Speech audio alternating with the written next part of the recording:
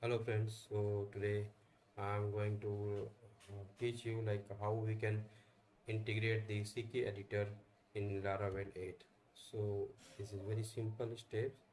So to integrate the CK editor, first of all you need to download the CK editor uh, files. So that file will look like this.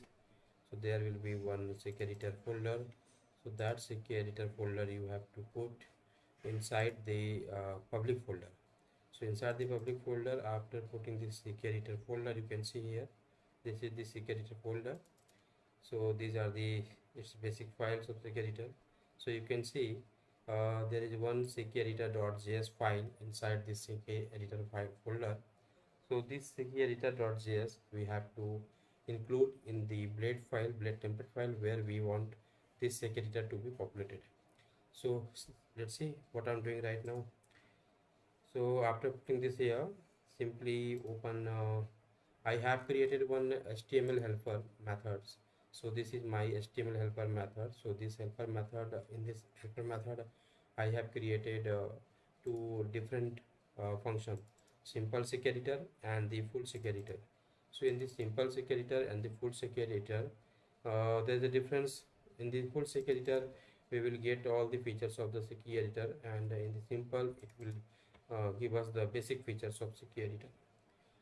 So after creating these two function, you can see this is the very basic function. So what I have done, simply initialize the CKEditor ID here. So it is taking the control ID like the text area or text box, whatever you want to replace with the CKEditor. So that ID will come here and its width will come here.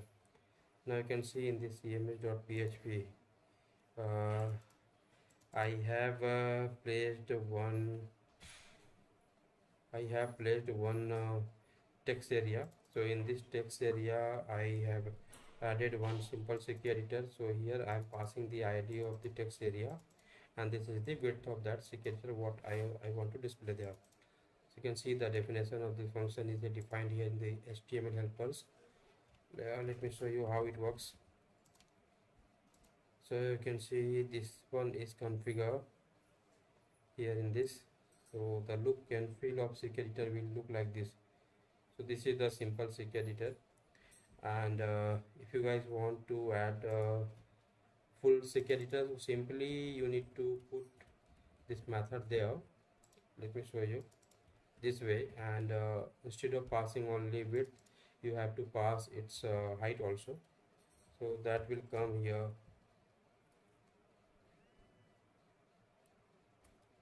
In this you can pass 300 pixel like this. So this is the ID of text area, and this is the width, and this is the height.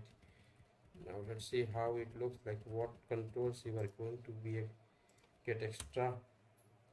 So these are the extra controls you are getting here. So one of the you can say most useful feature of the CKEditor is you will get the Moxie manager.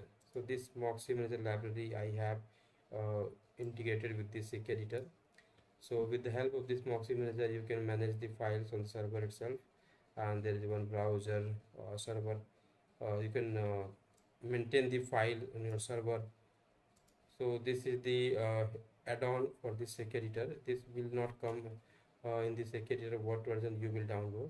So I have added one more plugin here, that is the Moxie manager.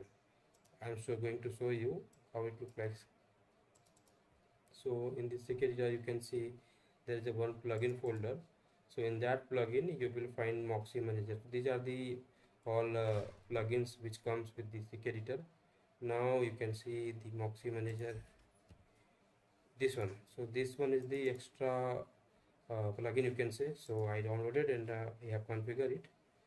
No worries. So I will give you the link of this CKEditor in description. So from there you can download it and you can use it. So right now this Moxie manager is free version, but maybe after few months or few days the company will provide some pro version, so that will be definitely paid one.